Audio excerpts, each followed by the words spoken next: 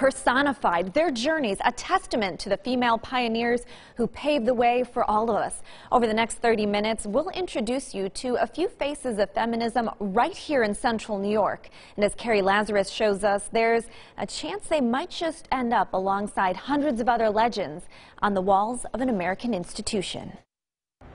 Welcome to Seneca Falls. It was in this tiny upstate New York town that the women's rights movement was born. That was in 1848. Today, it's home to the National Women's Hall of Fame. Victoria Jackson, you are now inducted into the National Women's Hall of Fame. This is the 50th anniversary of the Hall, honoring American women for their enduring contributions to the nation and the world. RBG. RBG, the notorious, and Yeah. she embraces that. Yeah, she certainly does. There are 276 women on these walls.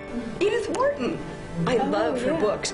Authors, astronauts, actresses, athletes, and of course, the suffragists.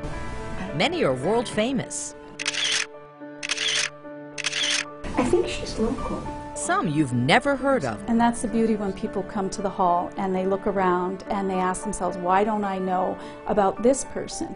Why don't I know who invented pediatric cardiac surgery techniques? You know, that kind of question. Oh, that's cool. There are artifacts, the program from Billie Jean King's match with Bobby Riggs. This outfit donated by Amelia Earhart's family. The torch carried from Seneca Falls to a women's march in Texas. There was one of two of them, the other one's at the Smithsonian.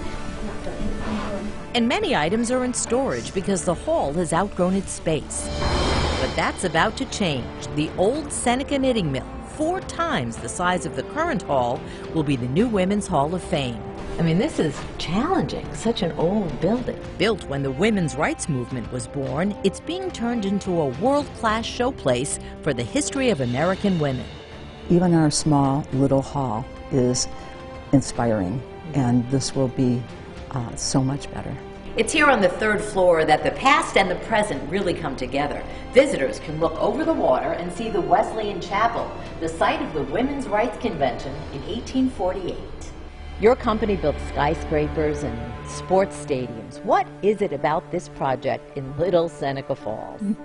There's nothing little about this project. This is a special project that will leave a community stronger and better, and leave a history and honor women that have done incredible things. Because it's really taking shape. The new Hall of Fame is being built in phases. Organizers are fundraising 1 floor at a time. The first phase of the project is expected to be completed by September, just in time for the induction of this year's class. At the future National Women's Hall of Fame in Seneca Falls, New York, I'm Carrie Lazarus.